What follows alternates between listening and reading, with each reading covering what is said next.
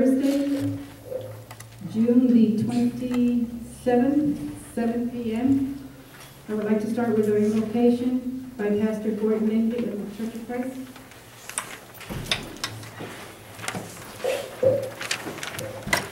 Father God, we're so grateful as we brought into your very presence by your Holy Spirit.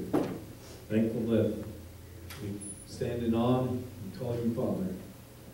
We can be called your children.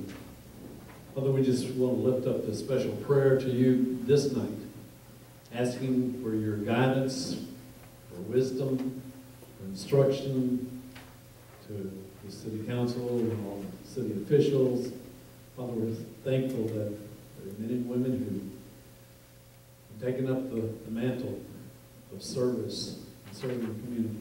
Father, we're so thankful for this community. We're thankful that we can be a part of it. We ask a blessing upon this meeting tonight. We ask that indeed spirits will be indeed humble, and spirits will indeed be directive and forthcoming as we have an opportunity to listen to everyone here and to these men and women who are guiding us. We're thankful for the mayor. We just ask a special blessing upon her as she conducts this business, and she continues forward to see this city progress in all of its glory. In Jesus' name. Thank you, Pastor. We have established quorum. We have Councilman Miller, Councilman Morones, Councilwoman Castillo, and Councilman Rodriguez. Now, will everyone please stand for the Pledge of Allegiance and Texas? To the flag of the United States of America and to the republic for which it stands, one nation, under God, indivisible, with liberty and justice for all. I pledge allegiance to thee, Texas, one state, under God, one and indivisible.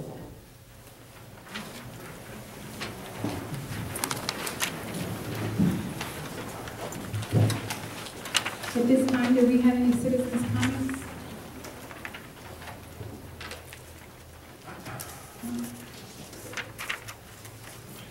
Okay, before we go on, I'd like to read a letter that we received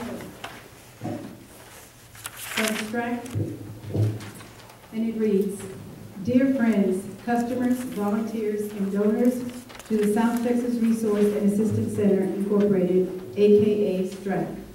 It has come a time when we no longer can continue to operate the community thrift store function of our nonprofit organization, 501c3.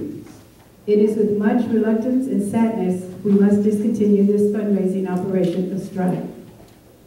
Over the years, we have tried many avenues to help raise funds to maintain the operating expenses, which includes taxes, insurance, utilities, building maintenance, and upkeep. The area of extreme hardship is the upkeep of the building and the property it sits on. Keeping up with the disposal of excess items, and especially donated items that are not suitable for use, has become impossible to keep up with. Although the city has placed a no dumping sign in front of STRAC, individuals continue to dump unusable items and even in some instances, ordinary household garbage in the front yard of STRAC. As founder and executive director of STRAC, as well as owner of the property, I have decided I no longer wish to continue the thrift store operation.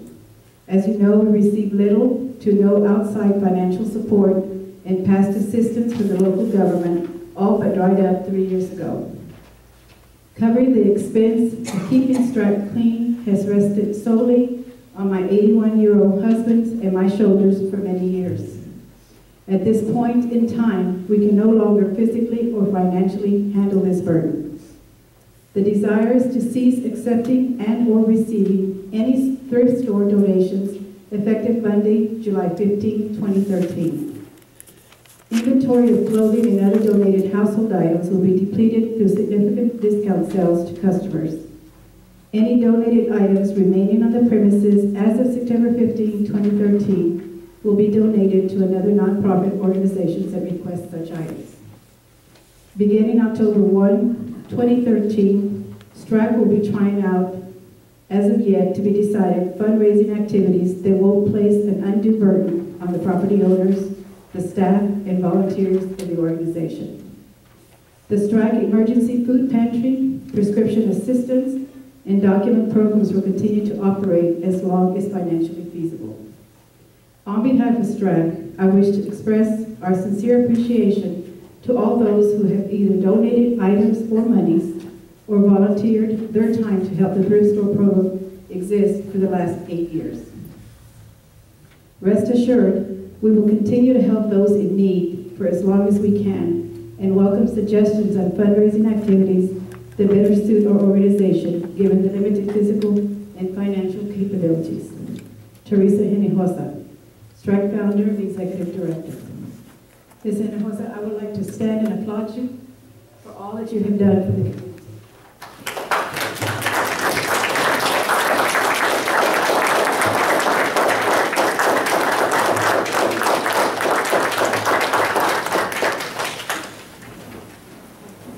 Do you want to say anything, Ms. Hinojosa? I mean, we gave it our best, and we're gonna keep trying, but we just can't handle that part of it anymore. And I know that you have spent, you and your husband, over, I believe, or not more, just calculating, over $100,000 of your own money to keep that open. And a lot of people don't know that, but it's because you bring it out from your heart. And we appreciate that. Now we're going to go on to item 1, where I'm going to open the public hearing. The time is 7:07. Yes, Mayor. This is a notice of public hearing to the public, to the city council, to staff, that this public hearing is being held today at 7 o'clock to gather citizens' input on volunteer annexation for the 15.466 acres of land out of the Simon, LaRosa, and Lee grant, abstract number 1 in Wilson County.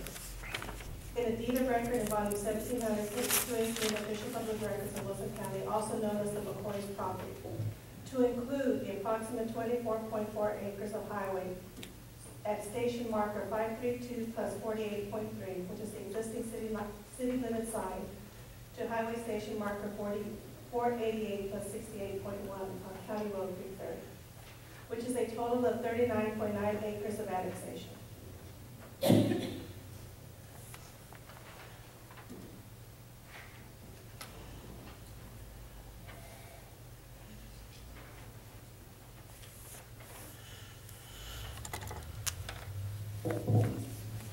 Do you have any questions for him? Any public comments on that?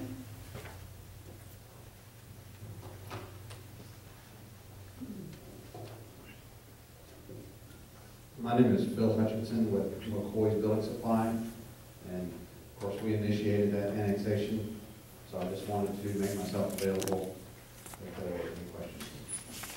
Thank you. Does that mean you have a question, Council? No, I just wanted to acknowledge the presence of the president. Okay, if there's no questions, I'll just sit down. Thank you. Thank you, sir, for being with us. Happy to do it. Okay, with no further questions, I hereby close the public hearing. Time is 7:09. And we're going to go on to old business, 2A, consideration and action to approve the minutes from June 13th, 2013. If I can have a motion on that? I just have one correction, Madam Mayor. Mm-hmm. On item 3I, C&A to approve resolution on agenda 21, state citizens comment, Fred Gonzalez and Councilwoman Sherry Castillo. This was a legal motion that had been seconded. Councilwoman Castillo's comments were part of the discussion. I think we set bad precedent if we allow discussion to be considered citizens' comment. So I would suggest we strike from under citizens' comment, Fred Gonzalez, and strike and Councilwoman Castillo.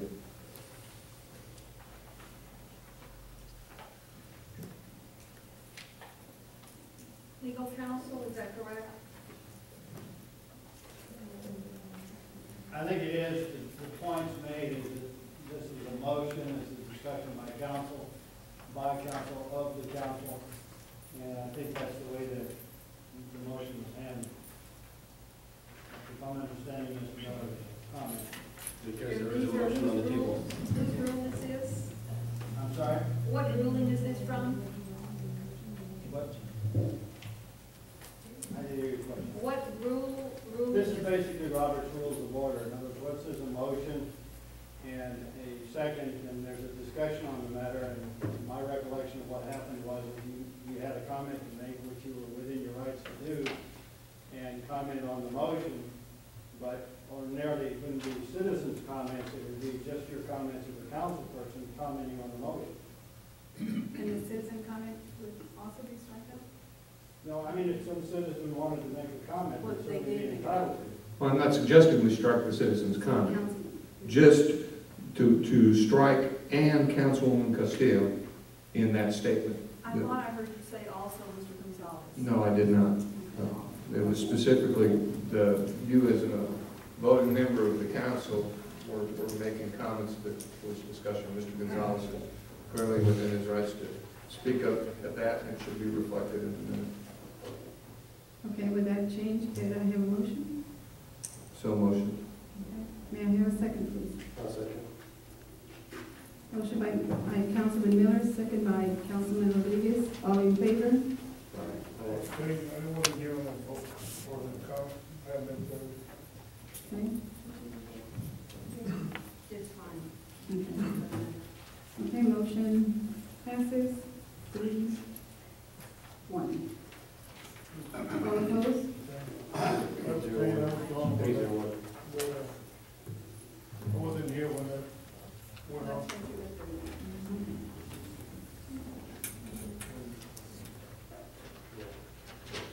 Okay. Sherry, you make sure those changes? Yes, ma'am, I will. I'll send out minutes and then I'll have my Okay, now let's go on to item 3.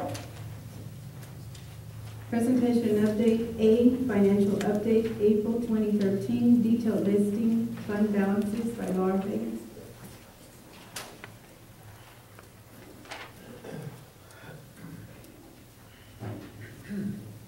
Good evening, Mayor, Council, and citizens. Here again, it's coming faster and faster, I swear. You had in your packet the April 2013 budget report. We're at this point for, if we were exactly on spending money exactly as we budgeted, we would be at 58.33. So currently, both funds remain well below the water and sewer fund and the general fund well below the 58% that we have in holding expenses. Throw that out there.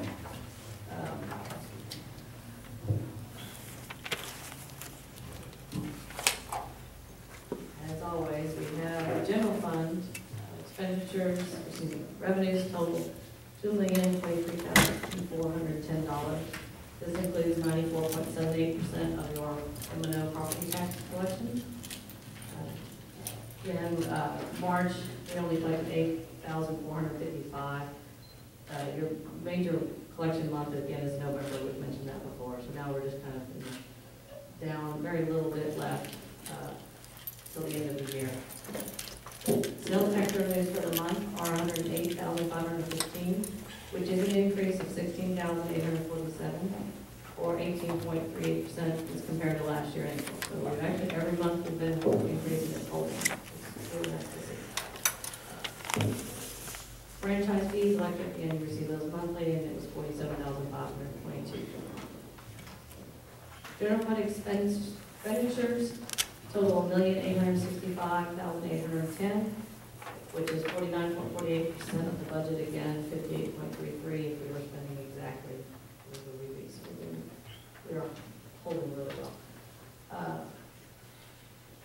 The Wilson County EMS, they get paid in one time, so that line item had been zero up until this point, so now it shows that they received the entire amount.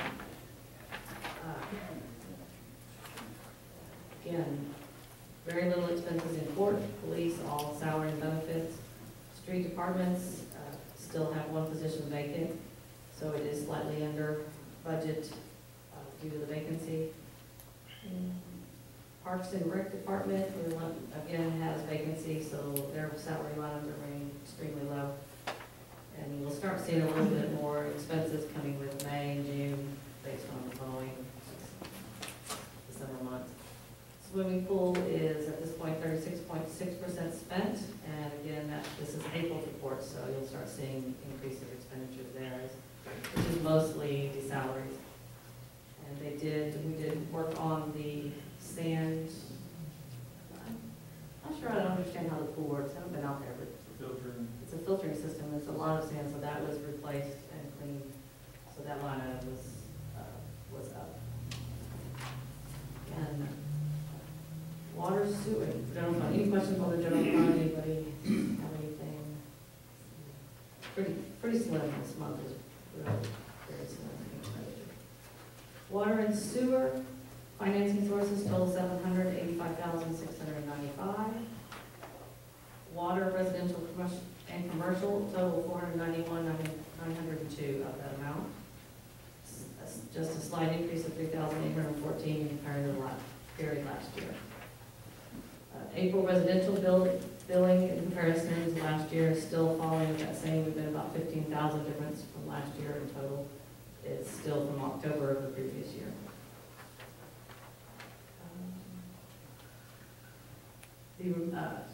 Penalties for this time, we had penalties calculated on the 10th, as always, 437 customers out of original 2,503 billed on the 1st.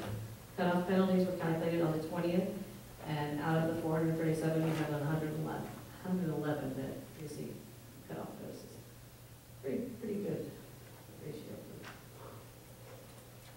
Utility fund expenditures, $712,061 in a budget of only 43.6% spent.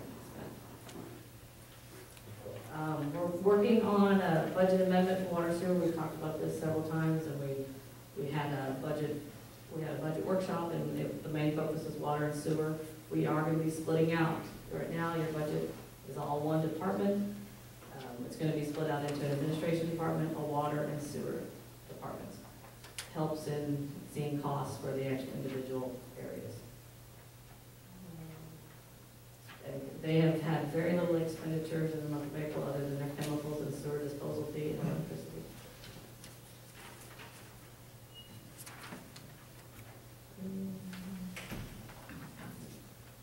Debt service fund is the other portion of property tax INS.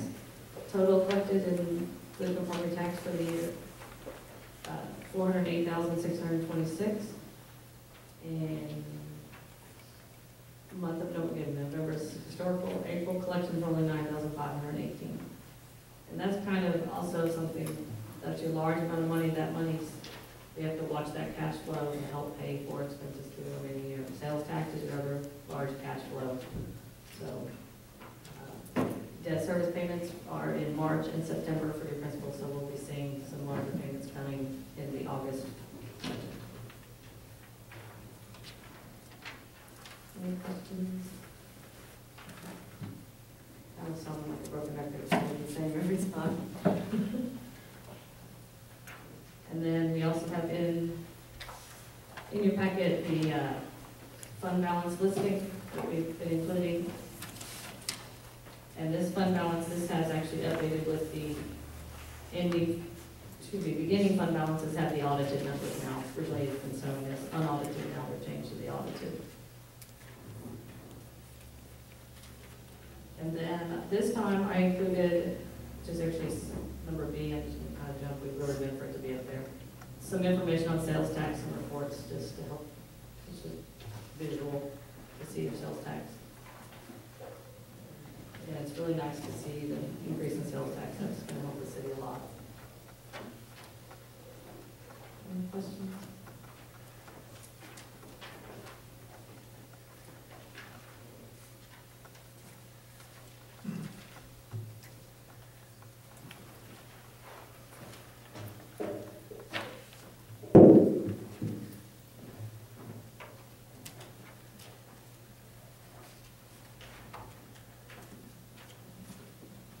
One question.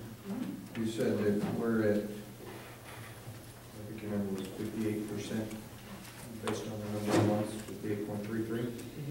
When I look at sales tax, it shows us at 57.4% of what was budgeted. Are we on target to meet that budget amount, even though that's off just a little bit? We were actually over target.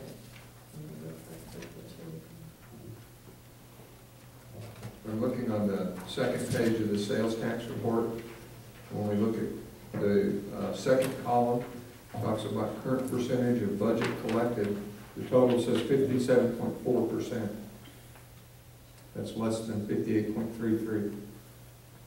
I have to go back and calculate that percentage. Why that shows that correction.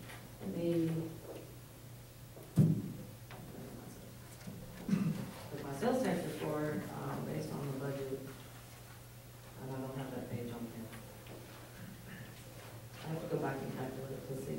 Yeah, I mean, But we are, there's another page that I don't have included on here because it's just very basic information. It shows we are on, actually over the budget. okay, that was my only concern in the number is Yeah, I have to go back and look to 58.33. see.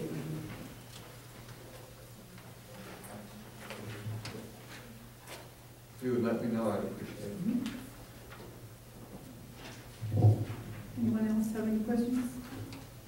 I've got a comment if I can, Mayor. Okay.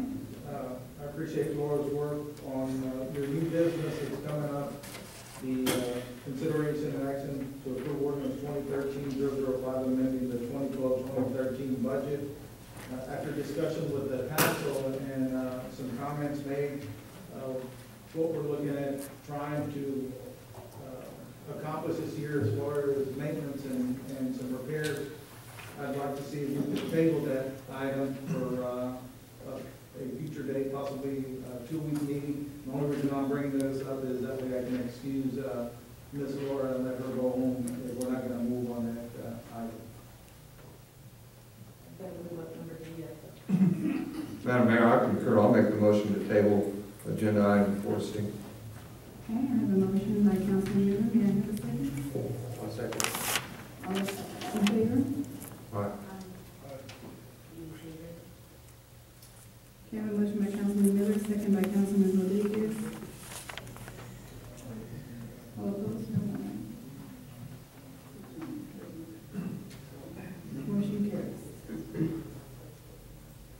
Okay, then we're going to go on to, she gave us this last time.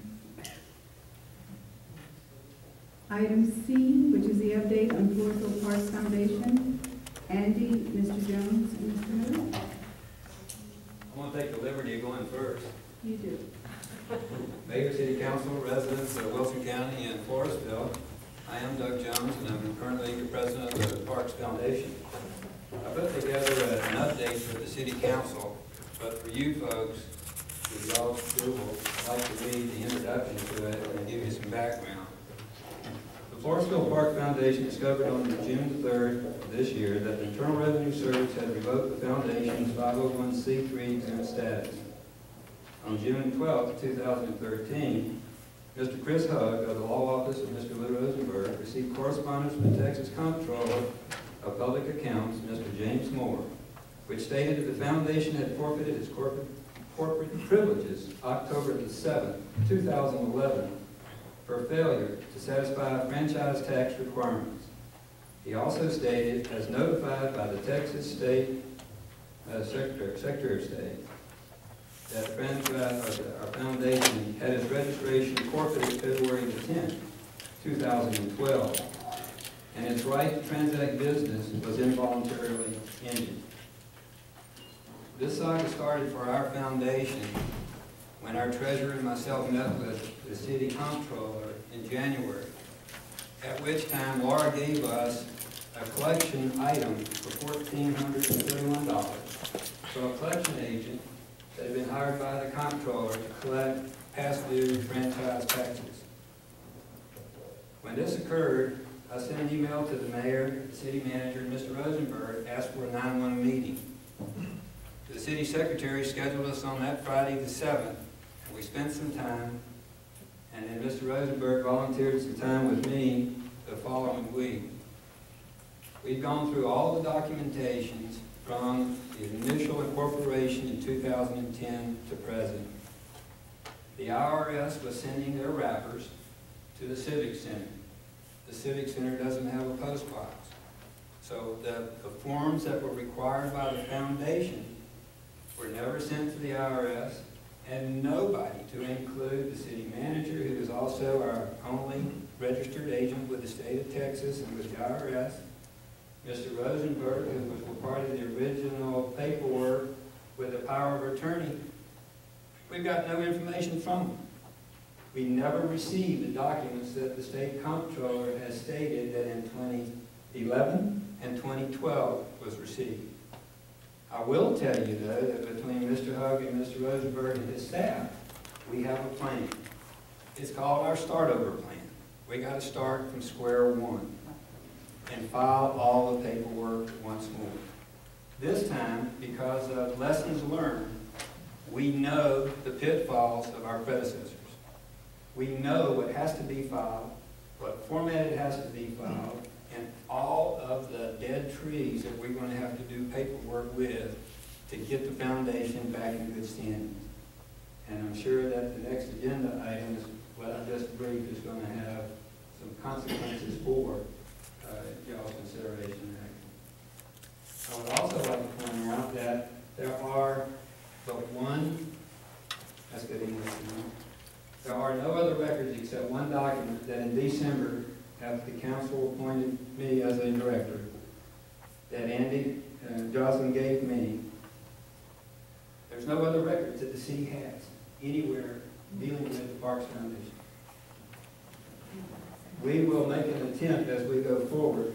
I asked Sherry at that meeting that we had on that Friday, do I need to buy a 2 terabyte USB hard drive and keep our data and make it available to the city so that in the future we don't have to go through these pitfalls of what the previous board had to go through.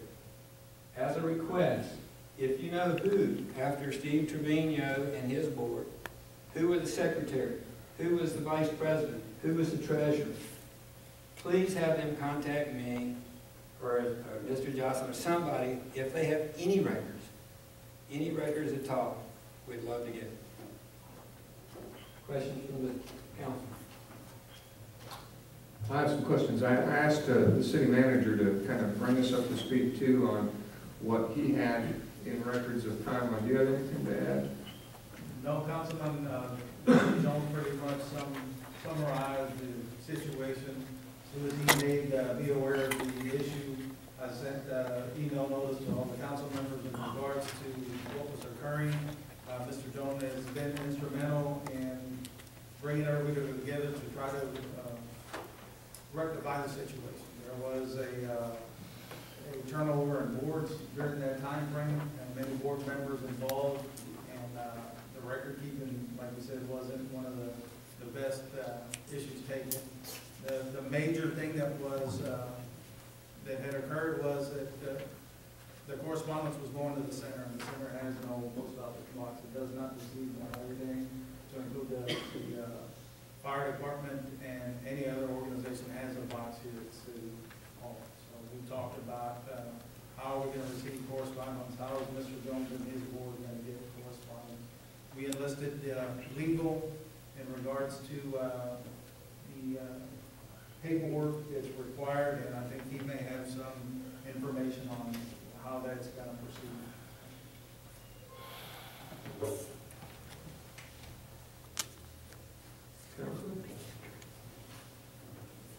Mr. Jones, members of the council, and the mayor, I think Mr. Jones has summarized that the short version is I have a colleague who's a registered lobbyist who used to work with Bob Bullock, and I've enlisted his support to go back and figure out how they could assess us the tax when they have no records of us.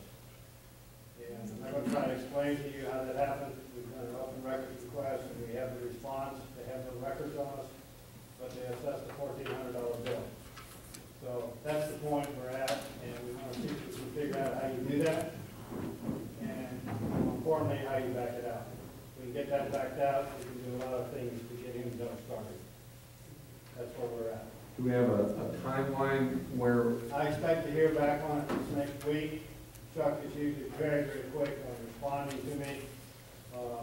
He was raised by Bob Bullock, at Bob Bullock's knees, and knows that agency in and out. If anybody can do it, Chuck can get it done. It turned out, kind of ironically, just anecdotally, that when I called him, he was returning from a trip to North Carolina, and he said he had 3 commercial accounts with the same incident. And so apparently this is not an exceptional circumstance. This happens in other contexts. So I said, Chuck, here's the 4th one. I need an answer right away. and I think the second question that relates to timeline is to reestablish their, for lack of a better word, credibility with the Secretary of State's office and their tax exempt status. Do we have an idea of what that is going to take in terms of time and in terms of expense? If I can get Chuck to do what he's promised to do, which is to work on it next week, it takes a simple letter from the Controller's office to the Secretary of State's office saying the matter either is an error or you're reinstated. It can be done a couple different ways. I'm looking to get that done next week, if that's at all physically possible. Once we're reinstated and we become a corporation again, once we become a corporation again, then we do the 501c3 again. I'm looking to have that done in a couple of weeks, and we've got a timeline between us to follow through on that. You asked me a second question. Cost involved. Okay. When I was involved in this at an earlier stage, I paid, and I've forgotten about this until Mr. Jones made me look at my records. I had paid the fee for the IRS, for the 501c3 filing fee out of our office to begin with, and I had billed for 2 months, and the rest of the work I'd done pro bono, and I intend to do the rest of the work pro bono. I netted out of this matter a minus about $300, but that's not here nor there. The idea was to get the Parks Foundation up and running. Okay. The next If I may, on your timeline, the plan that Chris put together when we were together in your office, sir, he said that the first step would take about 6 weeks. I became so frustrated with the easy form for the franchise tax. I fired an email to Mr. Hug and said, I can't do it. I don't know how to get a start date. I don't know how to get an end date because all the paperwork showed that the foundation was established the 30th of June. Well, the reporting date for that year was in May. Well, how in the Hades do you figure out what your start date is if it's after your report date? And every time I would enter that form to put the correct dates in, it would reject it. He's going to do that, or has been trying to do that. Once that comes back, there's other paperwork that has to go, and I'm going to try to relieve the burden on the city manager. And I have told him in our Friday meeting that I will accept the responsibilities of being the registered agent for the foundation. That requires a 401, a 401A, a 402, and a 403 change, acceptance, resignation paperwork, and give them my address. And anytime in the future, until I'm either removed or retired, or the Lord puts me under the button service, then we'll have a new registered agent. But Andy's got enough to do, and I promised him that we would do what we needed to do. And like I said, I was serious about getting a hard drive for the city secretary so that we have a place that we can store it. Once all those actions takes place, then we go back, get the 1023 completed. We found some errors in there that could possibly cause some culpability with the IRS folks as to why it never made it to the right people. When it comes back, then we have to file for an exemption as a public charity to the state comptroller to get our exemption. Once that's done, we don't have to file any reports. But we still have to file the 990s as a public charity. So basically 6 weeks for the first hurdle, and perhaps a month or two after that. But with what's going on in Washington now with the IRS, who knows? Well, really, Mr. Rosenberg's solution, if it's possible, would be preferable to the paperwork. But it does bring up some other interesting questions about the Parks Foundation and some challenges that we may or may not face. And Counselor, I'm going to lean to you on this first one. We have been collecting a parks fee for some time now, and according It's to October the 1st, 2011. You're talking about the water. yeah, and that parks fee is to be, for lack of a better words, administered by this Parks Foundation. With their advice, I think it's. Yeah, or concurrence. Do we have it, are we gonna face any challenges for that collection over this time period? No. That was not technically part of the foundation. Okay. I Then, think Laura would agree with Yeah, that. I think. Yes. okay, it was just one of those hiccups that I didn't want to have to suddenly bite us. And then the next question, and this is maybe asking the question or closing the door after the horses escape. You say there are no records. From what I understand, a significant amount of money is funneled through the Parks Foundation. I'm concerned over that. According to the bank statement from Wells Fargo, there's only been, for the last 2.5 years, $4,300. The city made a donation of $7,000 early January of 2011. The checkbook shows that the foundation gave $3,000 back. There was a $38 bill for the box of checks. And again, whoever the secretary or treasurer was, we don't have the checks. And I'd like to have them. There was an additional amount of money that was sent to the city into the city pool cash account. And then from back to the foundation's Wells Fargo account was $2,275 deposit. There's been no activity on it except the last bank statement of 2012 showed $5 less than the previous December statement, and I have no account for where that $5 went. So money's been going through this? I'm sorry? So money's been going through this account since it's been forfeited? No. No. We'll come back to your statement. You said the city gave the Parks Foundation $7,000. Yes. Then the Parks Foundation gave the city back $3,800? It's about $3,000. I have to get my books. What was that for? Do we Well, know? if you look back in the 2010 timeframe, there was a holiday extravaganza. There was an article that Mr. Gibbs sent me the link to where it showed the previous foundation president, Mr. Stephen Trevino, with a large check for $4,000. I think that the profits from, because in that article it mentioned that Mayor Tejada said that they had profited nearly $16,000, of which a check went to the Girl Scouts for $11,000, $4,000 supposedly was coming to the Parks Foundation. So I think that in the initial account set up for the Parks Foundation that we currently have, the $7,000 was an oversight, and that was returned to the city pool cash fund, whatever that money was. And then there were some other bills that I guess that came through were due. Again, the only thing I can tell you is that from the statements from Wells Fargo, I can give you the dates and the amounts and where the money came and where it went. Well, I had heard, I don't know, I had heard that from that money, they had turned around and went ahead and booked the next extravaganza, so they pulled that money from the Parks Foundation. Is that true, Mr. Dustin, or do you know, are you aware of? I'm not aware of that, sir. That was the Parks Foundation portion.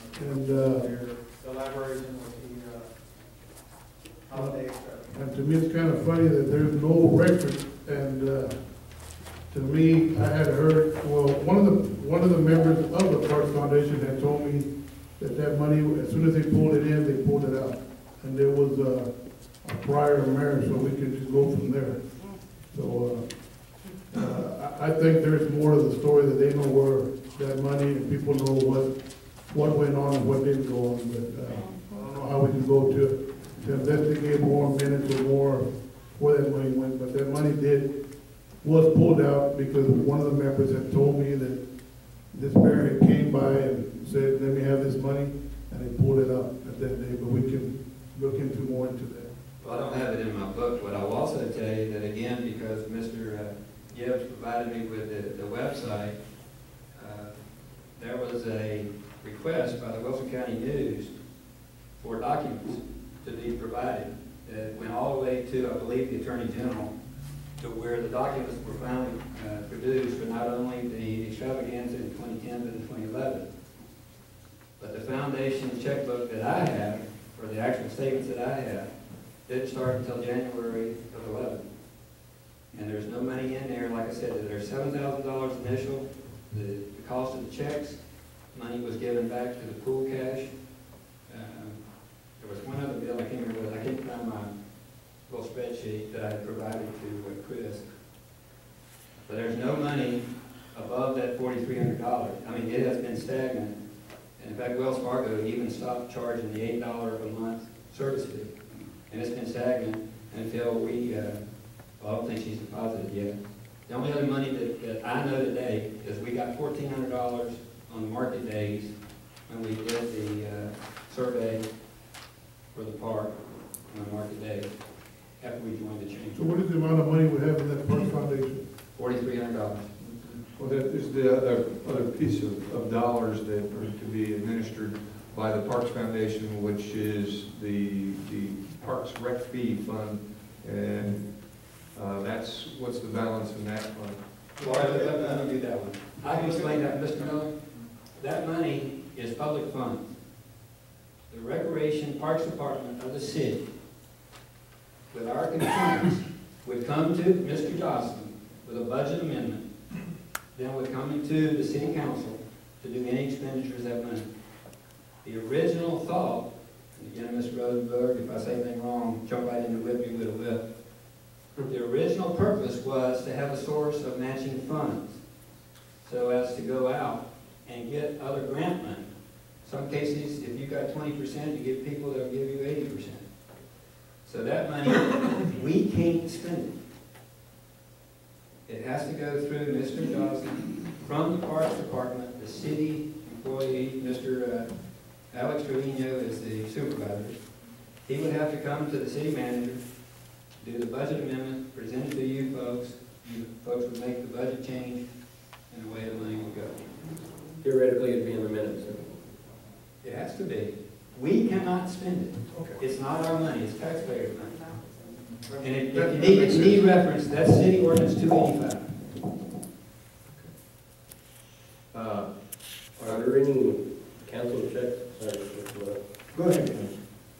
Are there any council checks or anything of that sort that would match those numbers? Yes. It was supposed to have copies that our treasurer, Janelle Pikes, has spent time over with the Wells Fargo manager. And I think Mayor Gardner had helped set up to get her acknowledged over there so that we can get the signatures or whatever. We don't even have the checks. We don't know who the previous treasurer was. I can tell you who the previous treasurer was in my research. Her name was Becky Silva, and she works at the Farm Bureau. I don't know if she still works there, but she was, I think, the only one they ever had as Secretary Treasurer. Well, I'm certain as we go through this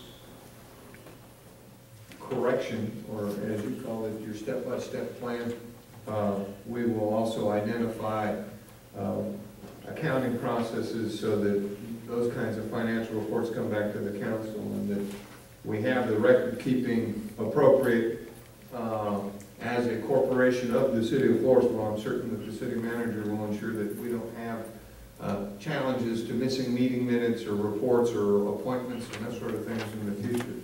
And I'm looking forward to a report from our counselor as to his progress on this, and then what next steps will need to be taken to get the Parks Foundation reinstated. I would ask you to remind everybody what the mission of the Floresville Parks Foundation is. The mission of the Parks Foundation, as the incorporation document said, is to reduce the financial burden on the city's budget plan by enhancing the facilities and increasing the awareness of the well-being of the population and the residents of the city. To me, that means like what we did when repainted the facility at the River Park ball fields.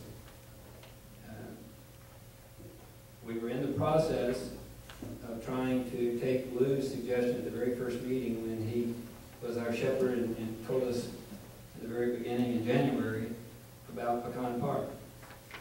We want to renovate Pecan Park. We would like to start a reforestation process. We'd like to get somebody to come in with an irrigation process.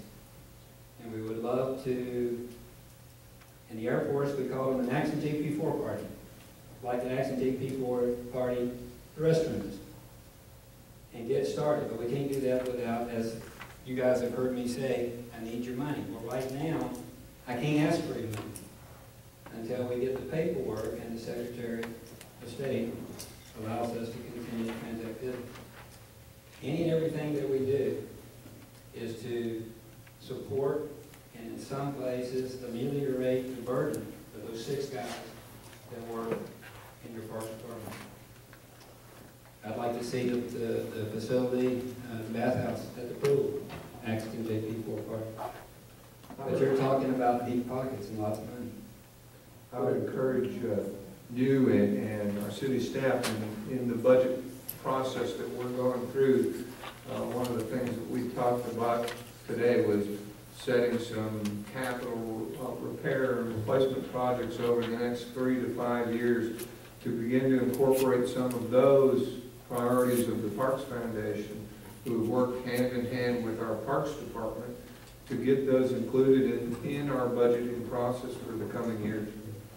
Well, that's another piece of information for not only the council, but for the residents. Mr. Johnson and I attended a Sarah watershed for Wilson County meeting this past week. And I can't remember Jeff's last name, but I've got his business card. He's with SRS Corporation out of Austin. He's interested in your Northcrest. He's interested in, I'm sorry, Mr. McCoy's rep, McCoy has walked out, but I understand that McCoy's is looking to donate some land over by the Seguin branch to the city. Jeff was saying that his job in life with the company that he works for is to find the grant money so as to do things for parks. So the more that I can network with people and find the belly buttons, I don't mind getting face to face and belt buckle with anybody and plead the case for this city and try to get the parks up to speed, because you guys only get so much money, and without money, it's fruitless.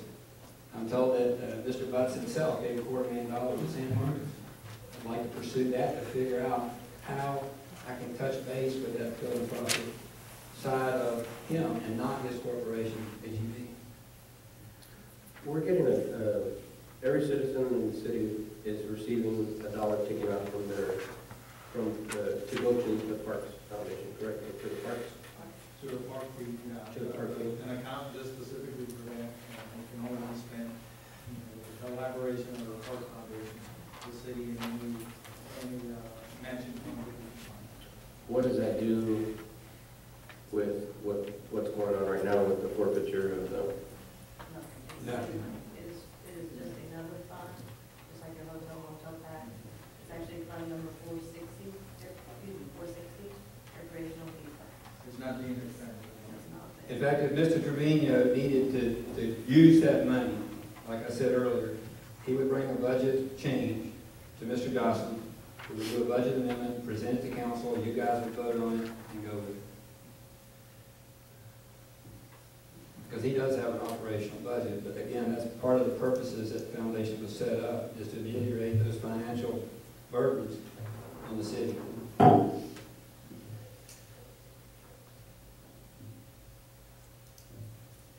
Any questions from the audience? Yes, ma'am. Doug, may I ask currently, how many signs are required on the account?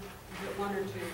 I'll say 2, but without a checkbook, I haven't gone over there and signed. I would hope it's 2 because that gives you an extra. Right. Any other questions? Mr. Doug, I think you're doing a good job, a great job, and I want to appreciate it. Thank you. And I appreciate it. Don't forget the other 7. told you guys in April when I updated you, thank God y'all appointed the folks at your appointed, because you got some blank busters that are working hard for you.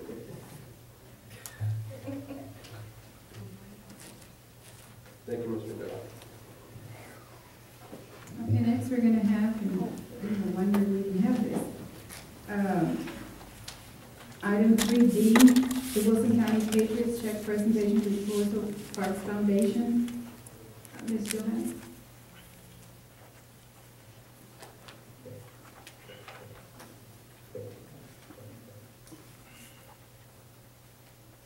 Mayor, City Council, residents, you're absolutely correct.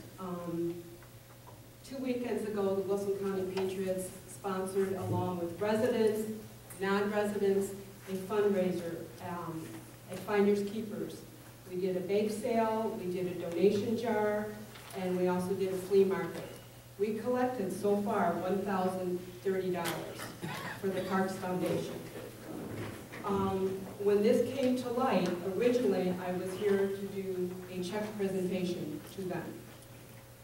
And now with these concerns, although the checks are made out to the Floresville Parks Foundation, there is a concern regarding the legitimacy and the status of the account and what we can do that will be okay as far as being good watchkeepers of everybody's money that's contributed. We certainly don't want to go down the path that happened before, and I'd probably have to go to legal counsel. I did not bring them with me because I knew there was going to be some concerns. The sad thing is we were so joyful about what we've done and so happy, and now there's this cloud.